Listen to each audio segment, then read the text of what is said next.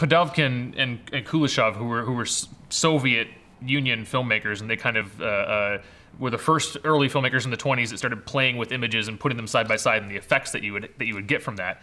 They came up with this concept of that they eventually dubbed the Kuleshov Effect, and what that meant is that you would have, if you took an image of a face, just a face looking into the camera, expressionless, and cut that together with a shot of hot soup, you would be creating the third idea of hunger in the audience's mind. The audience would attribute the soup to the face of the face in the shot that came prior, and they would say that face, that person is hungry.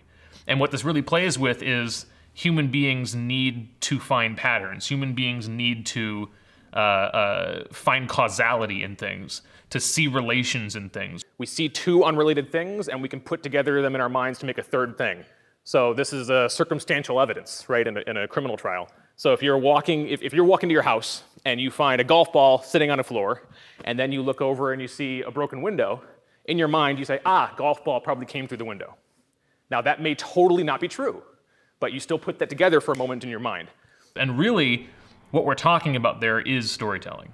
You can really create interesting ideas